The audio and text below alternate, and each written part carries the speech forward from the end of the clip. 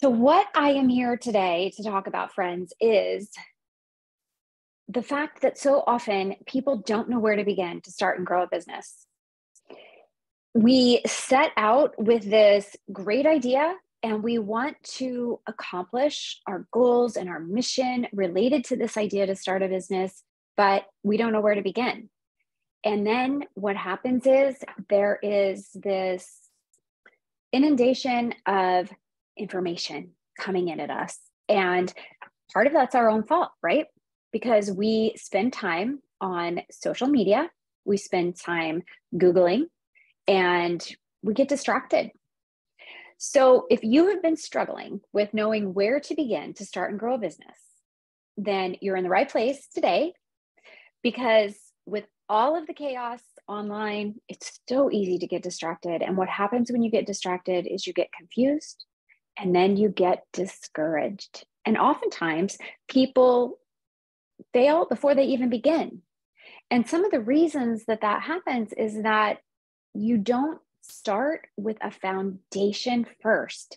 You jump in with both feet. I just had a client recently. We were in our one-to-one call, and it was the very beginning part of when we were working together. And she's like, "Oh, I have all these podcast interviews lined up." Oh my gosh, that's wonderful. That's great. But do you have an onboarding process so that if someone comes to you from that podcast interview, you can bring them on as a client right away and it will be smooth sailing? And she just froze. Nope, she didn't have that. And this happens more times than not, that people get so gung-ho with their business and they think the very first thing to do is to jump on social media and start telling everybody about their business, which is awesome. The excitement is incredible, and we definitely need that excitement and the positive energy. But the problem is, if we don't build the foundation first, we can't go anywhere. And that is the number one problem that I see with people starting and growing a business. So I am here today to help you. If you don't know where to begin to start and grow your business, then you're going to find all of these tips so incredibly helpful. So let's dive in. The very, very first thing that you want to do is you want to outline and create your personal brand. Your personal brand is that perception that other people have of you. And you have the luxury of controlling that through all of your branding efforts. So the things we're going to talk about today are part of that branding effort, differentiating yourself amongst everybody else in your expertise, your niche, and really letting people know who you are so that you can become memorable, recognizable, and shareable. But right after you have outlined and created your personal brand, you've really done the work to say, okay, this is what makes me unique. This differentiates me from everybody else. And if you're struggling with what differentiates you, make a list of every single experience that you've had on your journey in your life, work, everything to get to where you are today. Because all of those experiences are giving you the expertise you need, but that's differentiating you from everybody else in your space, because no one else has had the same journey as you. No one else has had the same incredible experiences that you've had that have brought you right to where you are today to be able to serve the people that God's calling you to serve. So that's the very first part of any business, is creating your personal brand. From there, I'm going to talk about 5 different strategies or elements that are critical for building a foundation first. And when I talk about building a foundation first, we're laying the bricks. You don't go out and run a marathon without training. You have to put your shoes on first. Sometimes you have to buy the shoes first, right? So you have to start someplace. And it's exactly the same thing with a business. You start and then you build one block at a time. And when I talk about building that solid foundation, the very first step is your faith. Ask the Lord to be the foundation of your business and build your business on Him. Because when you are aligned with your values and when you are depending on God to guide you every step of the way, you can't fail. You will learn from mistakes inevitably. We have free will, we'll make choices, and then we have to backpedal a little bit. But my whole mission is to teach you what you need to know so that you don't have to backpedal. You can start with the foundation and then build from there. But the very first step in that is bringing God into your business, because the more you depend on the Holy Spirit to guide you, the more you're going to succeed. You're going to make the right decisions. You're not going to spend time overthinking, because you're going to have that basis, that core that is part of you to build from. So if you think about it, with us, things may seem impossible, but with God, everything is possible. So it's really important to bring him front and center in your business. And when I say front and center, I don't mean like screaming that you're a Christian and saying you're only going to work with Christian people. What I'm saying is go to him for the advice and the direction that you need. When you start with searching on social media and looking at what other people are doing, you're not going to grow. You're going to end up in a state of confusion and doubt. And when you're in a state of confusion and doubt, you lack confidence, you lack clarity. And if you lack those, then you're lacking trust in yourself, you're lacking trust in your decisions, and then therefore the people that you want to hire you aren't trusting you, because if you're confused and not confident, they're going to be confused and not confident.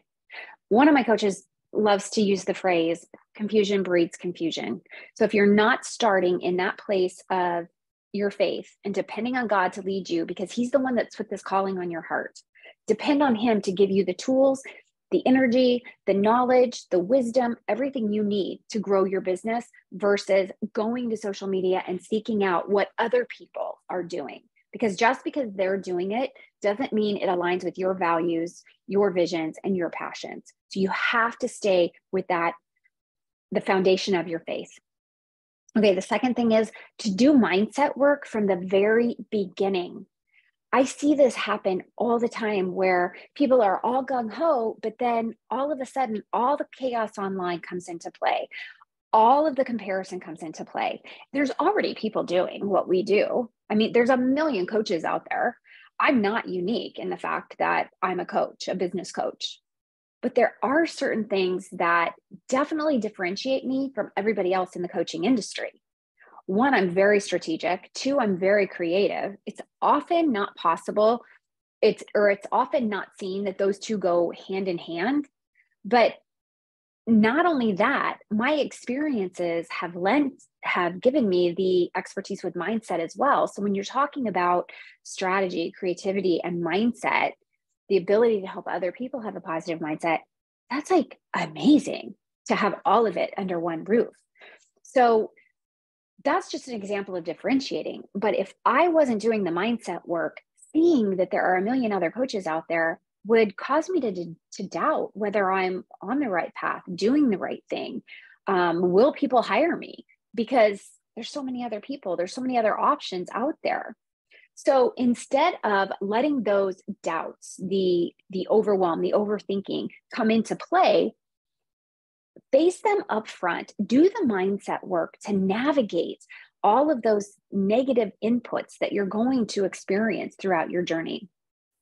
And the reason it's so critical to do this work every single day, to map out everything that's positive versus letting the negative take over and letting the doubt inundate you with fear and a lack of confidence,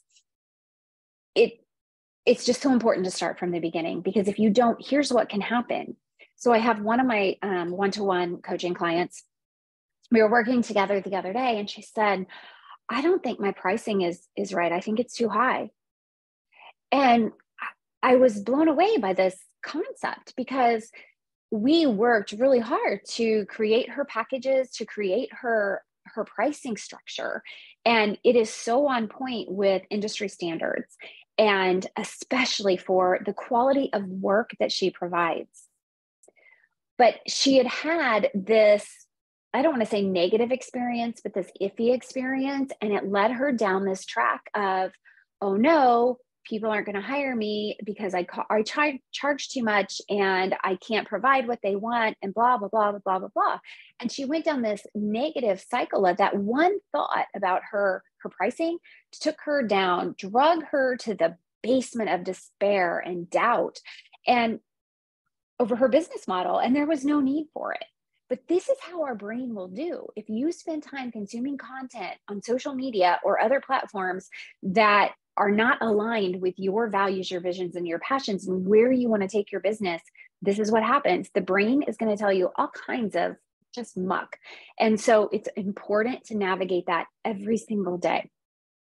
And I will, this live training is actually, I'm actually going to publish this on the podcast and on YouTube as well. So for anybody watching the replay, you can always head over to the website, robyngraham.com. For anybody who's listening on the podcast, I will have everything in the show notes so that you can actually have links to access additional information related to how to do this mindset work on a daily basis, how to create a personal brand, and everything else I'm talking about. There will be links in the show notes or the blog post that will guide you on additional information. You can also email me if you have questions, or shoot me a DM, whatever works best for you. All right, so we talked about faith. We talked about doing the mindset work. Do not wait to do that mindset work, because you need to build that mental endurance for the journey to start and grow your business. All right, so the third thing is that before you do anything else, it's so important to start with your systems and processes, your SOPs, which standard operating procedures. Create your package, your main key package, the offer that you are going to spend the majority of your time, energy, and efforts to sell, and set your pricing. There are so many little nuances that you need to do up front before you can even accept a client. And it's important to have these things set in stone, that everything mapped out, so that number one, if you can't show up someday, somebody else can step in and take over for you. When you go to start hiring a team, you need to have all these things in place. Before you can take on a client, you've got to be able to onboard them and have a process in place that is smooth and efficient. Because what happens if you don't have an onboarding process in place and you have someone interested in working with you, you are going to be frantic trying to get everything in order, a contract for them to sign. How do you do that? All of these things are going to be inundating you, and you're going to start to doubt, oh no, I'm messing up. This person's not going to trust me anymore. They're not going to like me. All of these thoughts are going to come into play. So it's really important to have all of these processes and systems mapped out before you start marketing, so that you're prepared. The second that first client comes here to hire you, you are set, ready to go efficiently and in a way that is going to build the trust with them. And then they're going to be more likely to become a referral source for you. The easier you make it for them, the easier it's going to be for them to refer you to someone else. It's critical to have those systems and processes in place. Okay, the fourth thing is that you need a website. You do not need social media. I know. Everybody says start on social media, but it's not necessary. And here's why. If you think about it, if you are comparing two businesses and one has a website and one is running their business off of Facebook, which one's going to appeal to you? Which one is going to lend credibility? Which one's going to make you trust them more? Which one is going to nurture you more to be able to get to know them, build an emotional connection with them, and trust them? It's going to be the website every single time. There are so many things you can do with a website that are so incredibly powerful for bringing in your audience, warming them up, and converting them to clients. So when you think about doing your website, you want to make sure that it is SEO optimized, search engine optimization. You want to make sure that that is on your website, ready to go so Google can find you. You also want to have blog posts on your website. Why? Because that shows your expertise. It shows you are an authority in your niche. And it's really important to build that foundation based on that authority. And you do that on your website. When you have a website and a place for people to find you and come and get to know more about you from your homepage, your about page, your services page, to be able to contact you through your website from a contact page, this is so incredibly important. And when you add the blog post in, you increase that level of search engine optimization and you increase the opportunity for people to find you. Okay, The fifth thing is that you want to build your email list. So if you are just starting out, which a lot of you are, because I see this in the Facebook group, especially where people say, you know, they'll tell me where they are on their entrepreneurial journey. And so many people say, I'm new to entrepreneurship and I don't know where to begin. If you don't know where to begin, once you have put all of these other things in place, you have prayed and asked God to bless your business, you've asked the Holy Spirit to come in and guide you and share his wisdom with you, you have done the mindset work on a daily basis to keep your thoughts and energy positive so that your emotions are positive and your feelings are positive and you're taking that intentional, effective action. And then you build your website. Once those things are done, you can invite your community. We all have an email list that includes family, friends, maybe teachers, coaches, religious leaders, pastors, whatever it may be. You have people in your network. You have a community already. People who know you, love you, and trust you. People who are already warmed up to you and willing to share you because they do trust you. So start your email list with those people that are already in your community. Invite them to follow along on your new journey. And if they don't want to, give them the option to unsubscribe from your email list. But you have to start somewhere. So those people that you know, love you and trust you, and will be interested in what you're doing, interested in how you're expanding your life, transforming your life, and offering transformation to other people through the services that you're going to be providing, you can invite them in on your journey. Start with the community you already have. Share with your neighbors, with other people, what you're doing, and then ask them if you can add them to your email list. But start with the people that already know you, love you, and trust you, because then that becomes a referral source. The more that you build your business and create content on your blog and start sharing that on other platforms, the more people are going to want to share the word for you. And that your current community will become your best referral source because they already trust you. And who knows, there may be people in your community already that you didn't even realize, but they need your service. So when you don't know where to begin, I'm going to tell you that you begin with these 5 steps. You ignore social media until these 5 things are done. Then if you choose to be on social media and use that as a place to build relationships, great.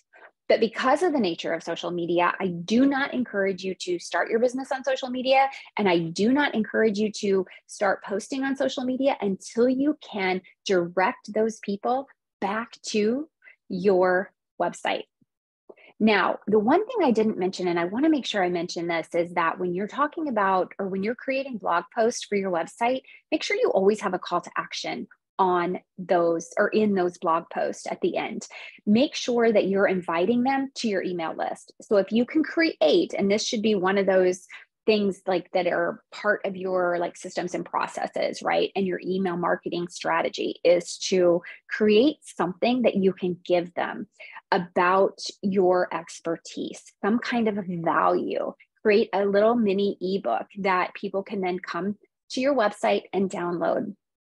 Or you can put the link to it in your blog post, because then that's going to grow your email list as well. And the more value you provide, the more likely people are to trust you.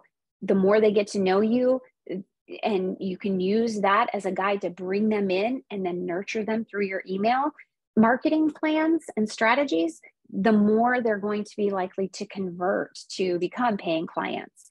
So these are just a few strategies, 5, right? 5 basic strategies, places for you to start.